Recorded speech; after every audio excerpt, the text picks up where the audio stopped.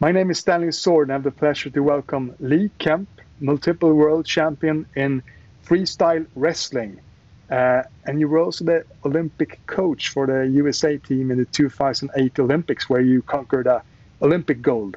And you have an exciting journey, Lee. Tell us, why should we start out wrestling? What does it bring to life? Well, my perspective on wrestling is one that I owe almost everything that I have accomplished in my life to wrestling, and that's a bold statement, a strong statement, but I believe it to be true because it transformed my life. It allowed me an opportunity to really see what I was made of, if I can use that phrase. Wrestling is one of the greatest challenges that you could ever do. It's a physical struggle, one-on-one. No one can help you. Your coaches could be around, they could be, in the chair watching, but you look toward them, they can't help you. You've got to figure it out on your own. There are no timeouts like other sports. There's no where you can get, maybe the coach can put you out for a while so you can rest, and you have teammates you can pass the ball to when you're in a wrestling is all you. So you take all the victory, take all the loss. So to be a wrestler, you learn how to deal with life, and you learn how to pick yourself back up. If you get taken down, if you get beat down, if you only you can correct that. So it put me on a path that as I started to learn how to be successful in wrestling, that path has continued to this day. All the different things I've gone through in my life, it's been like a wrestling match. And I'm very familiar with how to pick myself back up in a wrestling match. And I've done it in my life. And people has wrestled for thousands of years. It's an ancient sport, and it's kind of a natural way to interconnect, going head to head, so to say. Yes. Do you feel that connection with former generations when you're in a match? Yes, I do. The connection is one of reverence and respect, very similar to me. I mentioned Dan Gable. He was kind of a legend when I was younger. He's about 8 years older than me. So when I was 18 years old, he was 26. So he,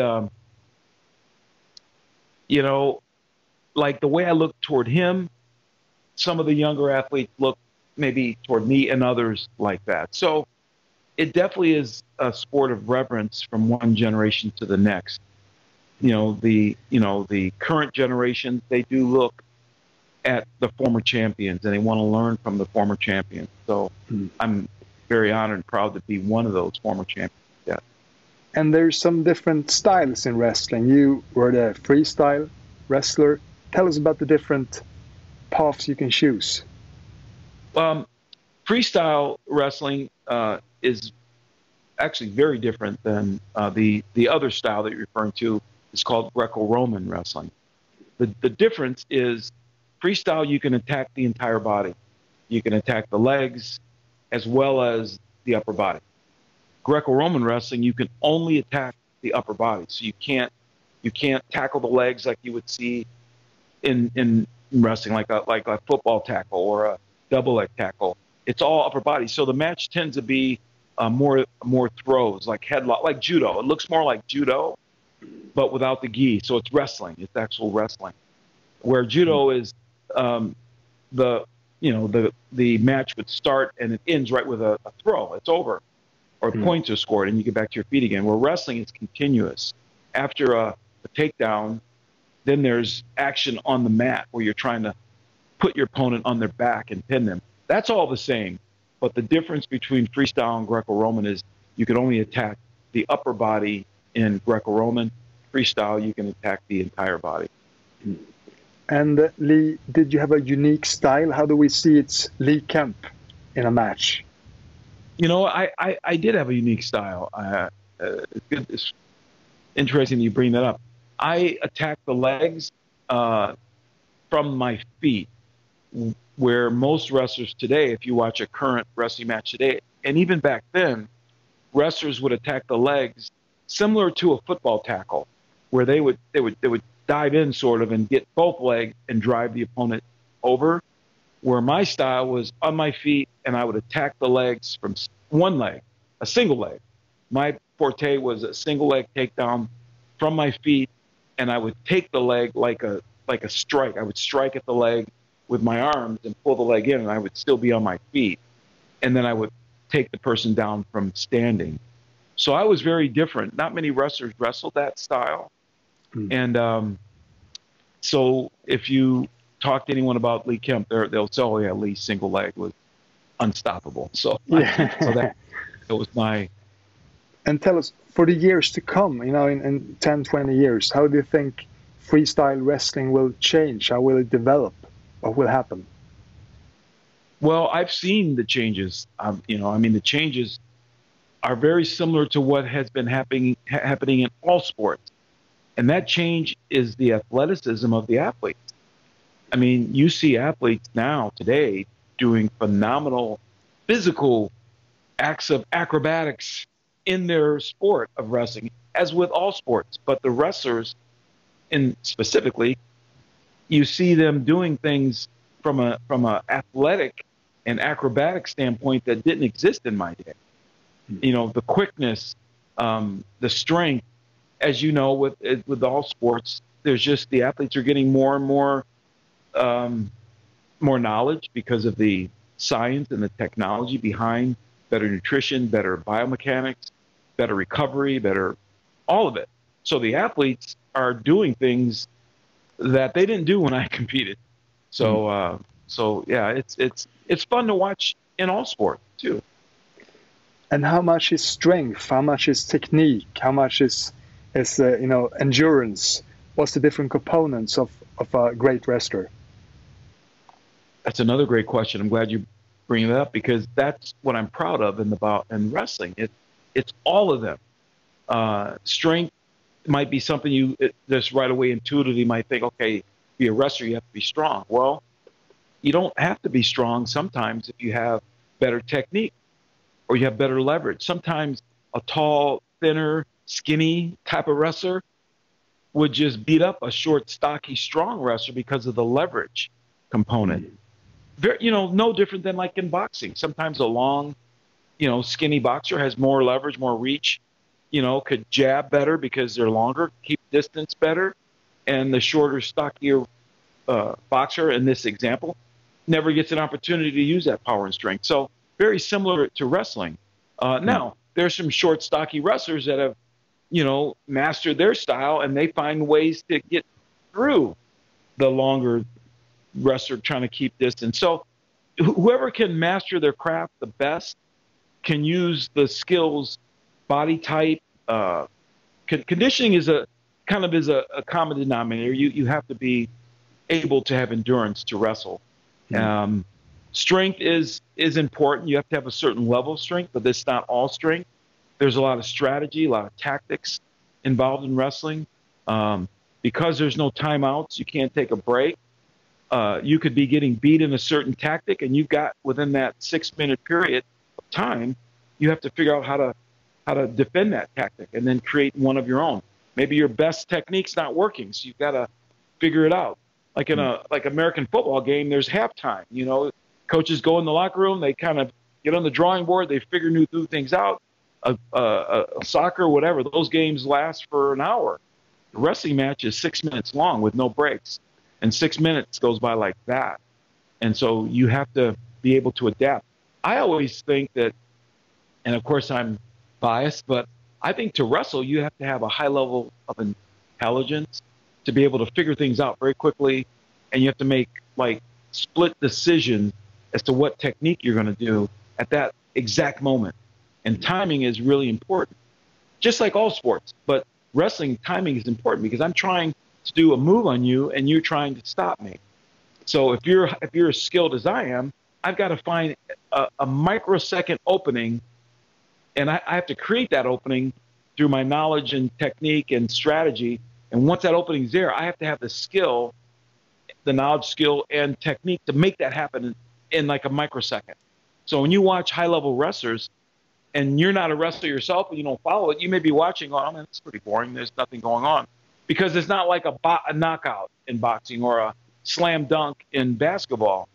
It's these little micro movements that a connoisseur of the sport will be sitting there watching these little minute adjustments and then a score. And we're raving over it. Did you see that? Did you see that technique? Did you see that timing?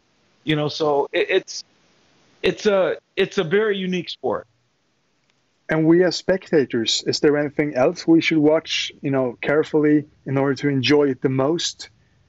Is it, like you say, if you watch football, it's not so hard to, there's a goal and they score, but how do we enjoy the art of wrestling?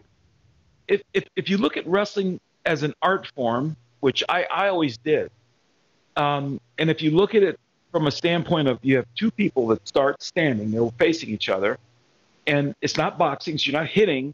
You have to grapple is a word that's kind of a generic word for wrestling.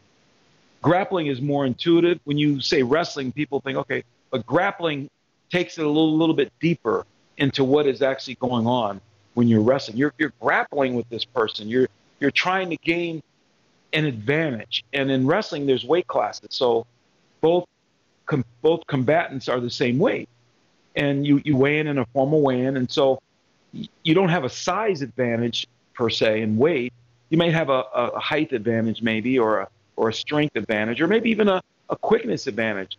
But you have to somehow neutralize all that. So to a fan, when you see this strong, muscular wrestler, and there's a lot of them, I guess I was more in that camp. I was kind of in a stronger type of a physique.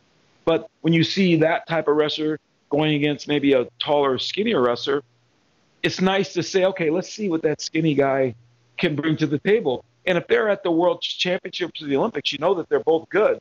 And a lot of times you'll see this skinny wrestler apply technique and strategy and tactics that can, sometimes just totally subdue this guy who's really athletic. And as you know, women wrestle now. So that's adds another dynamic to it. So so you see the same things playing out when the women are competing.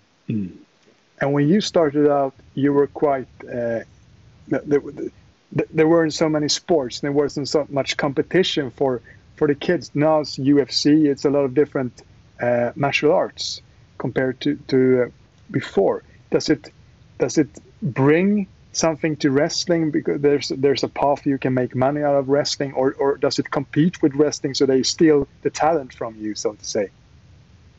Well, that's a great question. It's one that I have to answer this way because UFC didn't exist when I was competing. Obviously, UFC is a relatively new sport, really. I mean, like in 2008, it existed, but it wasn't anywhere like it is today. So 2008, my last wrestling match was 1984. So there was just nothing for me as a way to make money at it. So now I put my perspective to that today in 2021. It absolutely is providing a way for wrestlers to make money, and not even the champions. There's a lot of wrestlers that didn't achieve great success on the college level or never even made a U.S. national team, but they have the wrestling fundamental down. So then they learn the other fundamental skills, the boxing, the striking, the jiu-jitsu, and they apply all that, and they become a UFC champion. So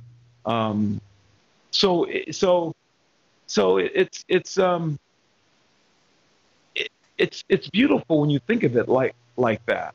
So it does provide a chance for the star wrestler. And there are some, like Henry Cejudo. I mentioned him several times. He was an Olympic champion, and he was on a Wheaties box. So he was going that direction, but he also realized that he could fight as well. He grew up, in fact, his story is a great story all by itself.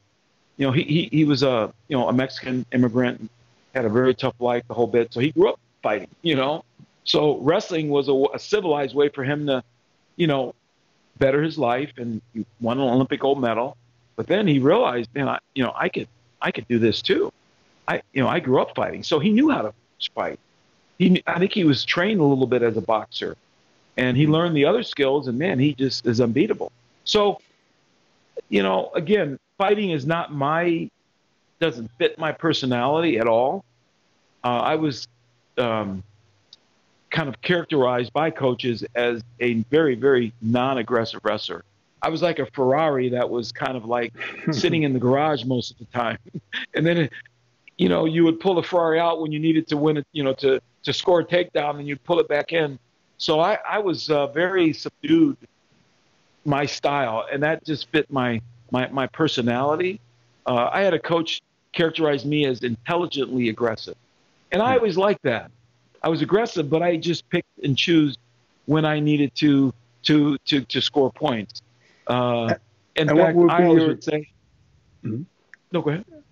What would be your 3 best pieces of advice for the next generation who want to become world champion in wrestling just like you?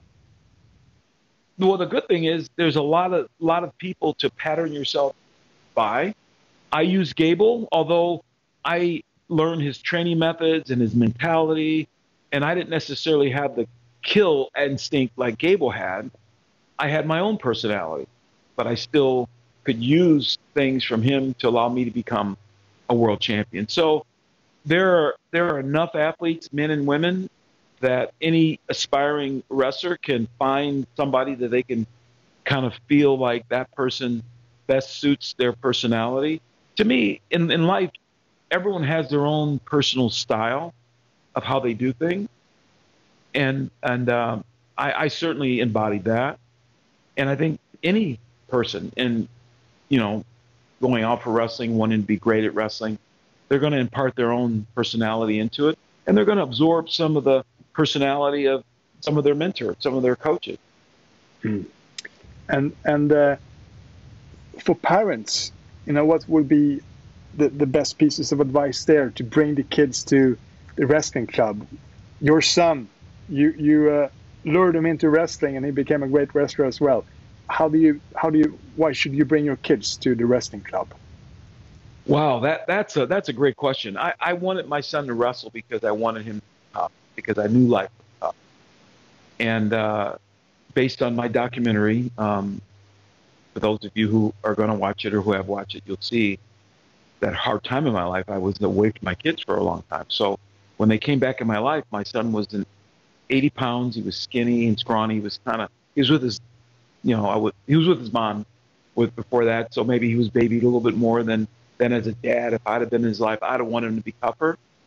So wrestling was my chance to in a controlled environment, to have him learn how to gain some skills at resiliency, picking himself back up, being tough, that one-on-one, like combative type of thing. It wasn't boxing. I wouldn't have wanted my son to box, but wrestling was perfect. And I saw him transform physically, first of all, because to wrestle, you brought it out earlier, yeah, strength is important. It's not the only thing, but you have to have a certain amount of strength just to wrestle. So my son was able to gain that. You have to have a certain amount of toughness to pick yourself back up. And believe me, he was young in the sport. He didn't know the sport, so he got beat up a little bit at the beginning. But I watched him pick himself back up, and I'm thinking, that's it.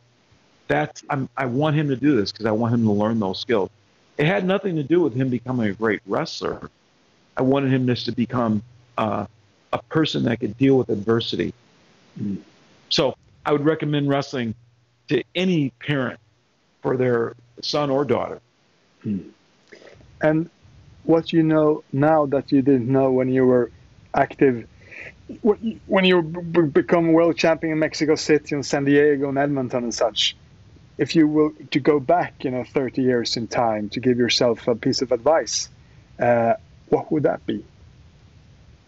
That's a great question. The thing that popped in my mind right now is, because it's a one-on-one sport, and because at the highest levels, it's usually one mistake that separates championships. And you're aware of this because you're a sports